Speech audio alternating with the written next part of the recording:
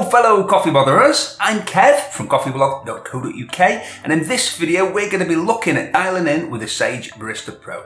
If you have the Sage Barista Express, this video should work for you too. The first step I go into certainly will. The only difference is that you won't quite have the same fine grinding ability with the Barista Express as the Barista Pro, because the Pro has 30 settings and the Express has 18. This is intended for anyone using the standard single-walled baskets, by the way. If you're going to be using the pressurized dual-wall baskets, which also come with these machines, ignore this video. You don't need to dial in, not in the way you would with standard baskets. There are loads of good videos on dialing in, but dialing in with these integrated grinder machines from Sage or Breville is slightly different. In particular, when it comes to the initial step that I'm going to get into first. So the first thing we need to do with these machines is to find the choking point and adjust this to grind size 1. With the Barista Express and Barista Pro, we have internal grind adjustment on the burrs as well as the external adjustment via the dial. They come factory set to the inner setting of 6, but what I find is that at this setting I'm not quite at choking point at grind size 1, the finest setting. And that means that you don't have much range down at the finer side of things. So if we change the internal grind settings just slightly so that we're close to choking the machine at grind size 1, we're then set up for grinding finer for espresso with standard baskets. And by the way, you don't need to do this if you have the Smart Grinder Pro. The Smart Grinder Pro has a bigger range and the adjustment on them only really needs to be tweaked over time as the burrs wear. On the barista machines though, I find that for use with standard baskets, they benefit from being dropped usually just 1 notch finer.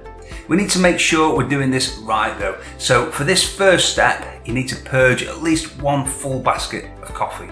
And by purge, I mean grind it and then chuck it away. I know it's wasteful, but if you don't purge coffee when you're dialing in, not all of the coffee in the basket is going to be at the same grind size.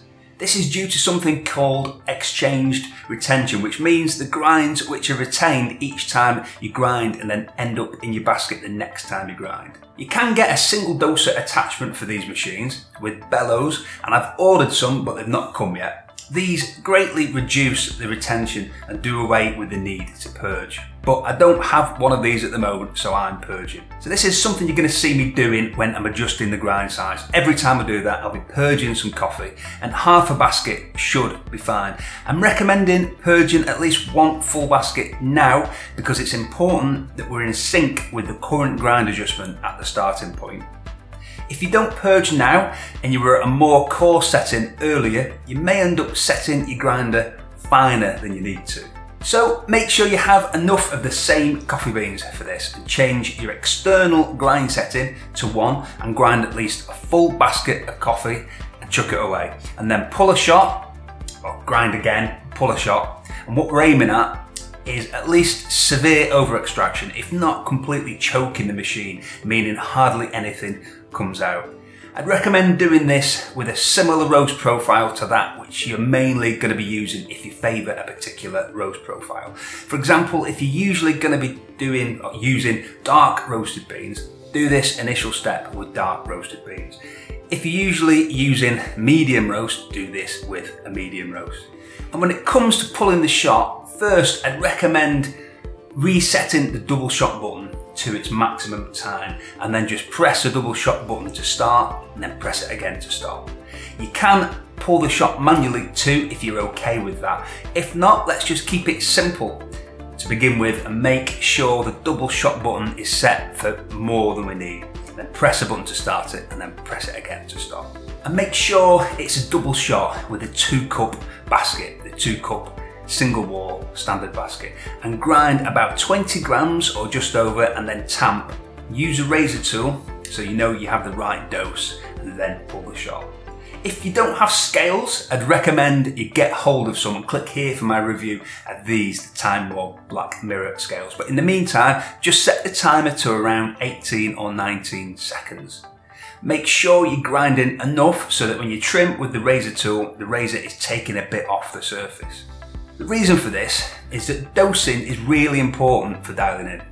And if you trim with the razor tool, you're always going to have the right dose in terms of headspace between the coffee and the shower screen. So most people here are probably going to find that at 1, on the external grind setting, it's either slightly over extracting or slightly under extracting. If this is the case, then you need to follow this next step to adjust the internal burr settings.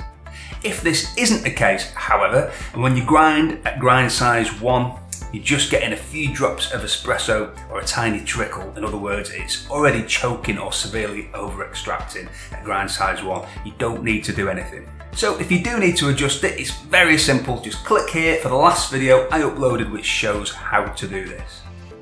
All you do is take out the top burr, remove the hopper first obviously, remove the wire, move the top ring down 1 step so that instead of the red dot being above 6, it's now above 5.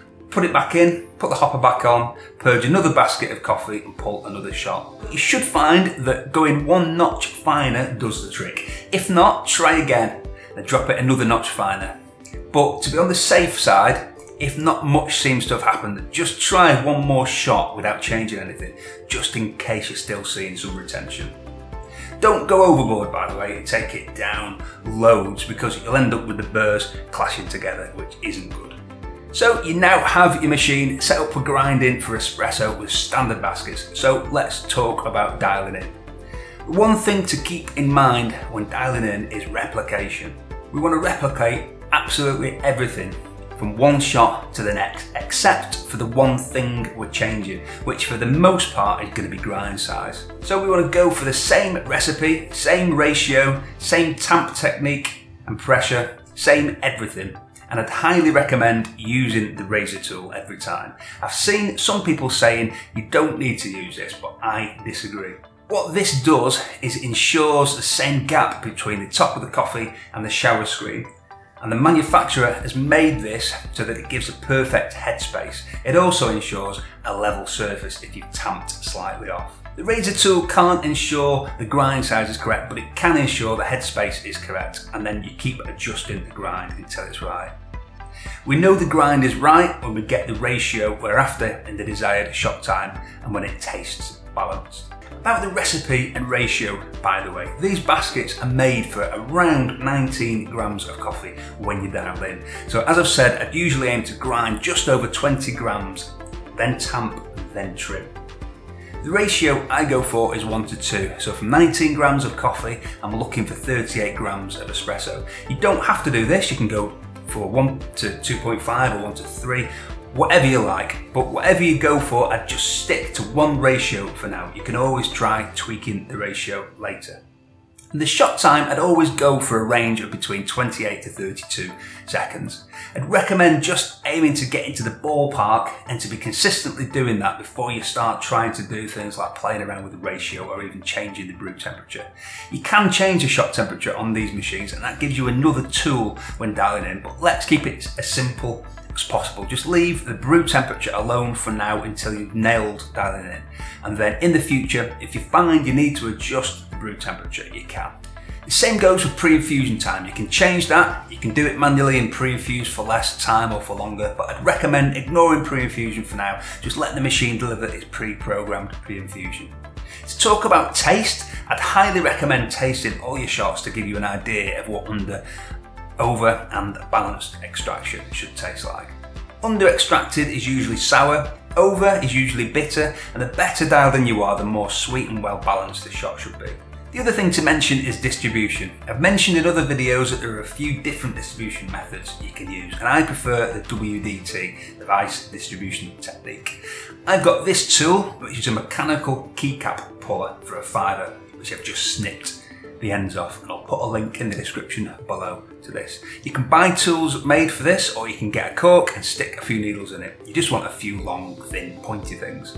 I'm just using this 3D printed dosing funnel I bought from Etsy, and I'll put a link in the description to this. And this saves coffee going everywhere when I'm grinding, and it stops coffee going everywhere when I'm doing the DWT as well. All you do is go around in concentric circles, going right down to the bottom of the basket, breaking up the clumps, evenly distributing everything, and then rake the surface and you distribute it. But I'll demonstrate that shortly.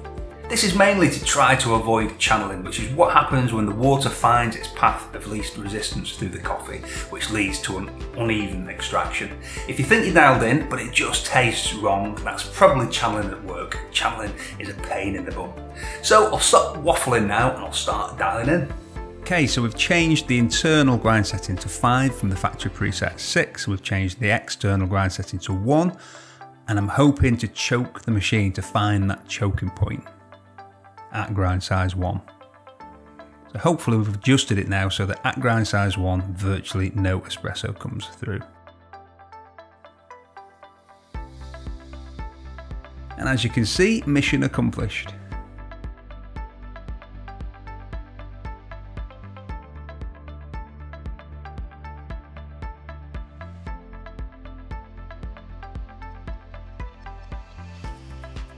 I don't fancy drinking that, do you?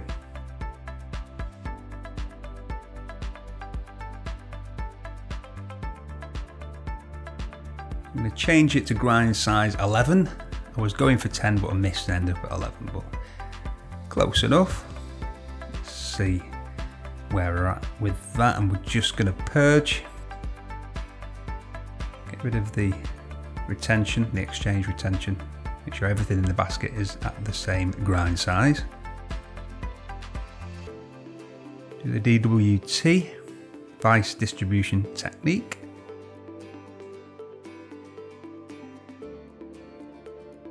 Give it a tamp. Trim with the razor tool.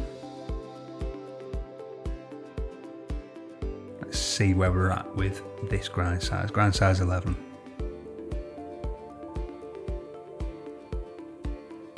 As you can see, it's flowing too fast, so we're too coarse, so we need to go finer. And that was 17 seconds. And that was over 1 to 2 extraction.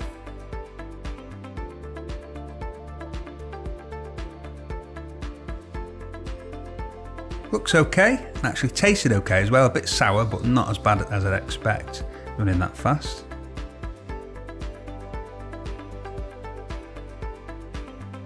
Trying at grind size 8 now, and I'm just flapping the hopper lid there to act like a bellows to try and reduce the exchange retention, reduce the amount of purging I need to do. Just purged half a basket. It does work to a certain degree, that. So this is at grind size 8 now. See if we're any better dialed in.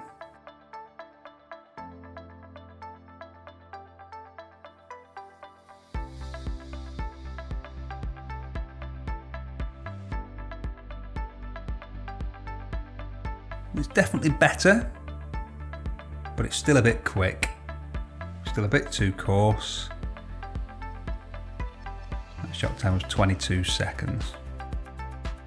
So I'm going down to grind size 6 now. Let's see what we get with that. Purging again.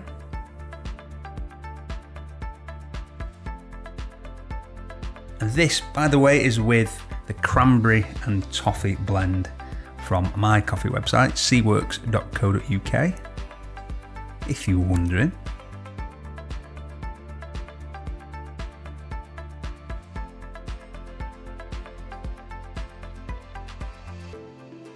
See what we get at grind size 6.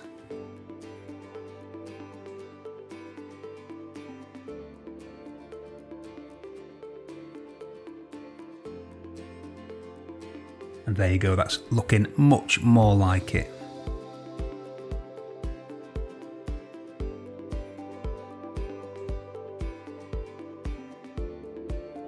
And I think we're dialed in.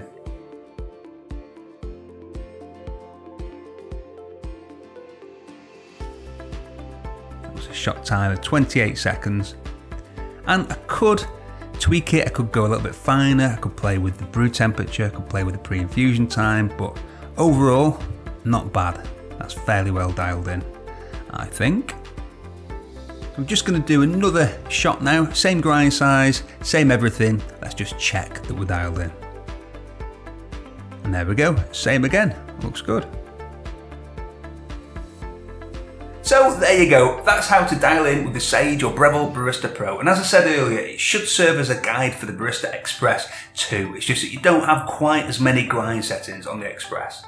Thank you very much for watching, and if you enjoyed this video, why not click here to watch another one.